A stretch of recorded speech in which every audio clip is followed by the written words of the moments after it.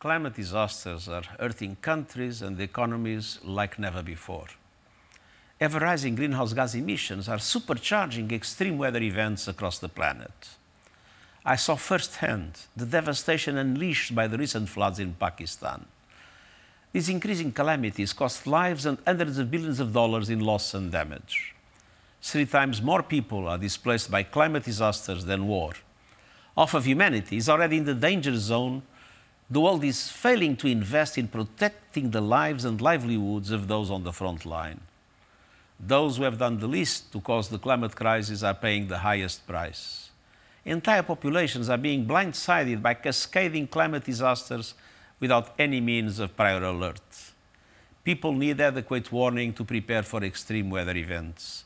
That is why I'm calling for universal early warning coverage in the next 5 years. Early warning systems and the ability to act on them are proven lifesavers. This is shown clearly by a new report today from the World Meteorological Organization and the United Nations Office of Disaster Risk Reduction. The report reveals that such services are woefully lacking for those who need them most.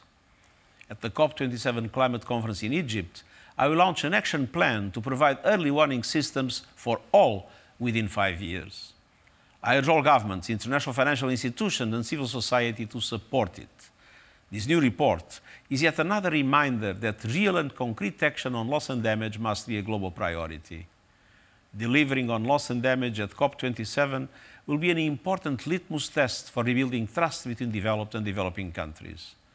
On this International Day for Disaster Risk Reduction, I call on all countries to invest in early warning systems and support those who lack capacity. Extreme weather events will happen, but they do not need to become deadly disasters.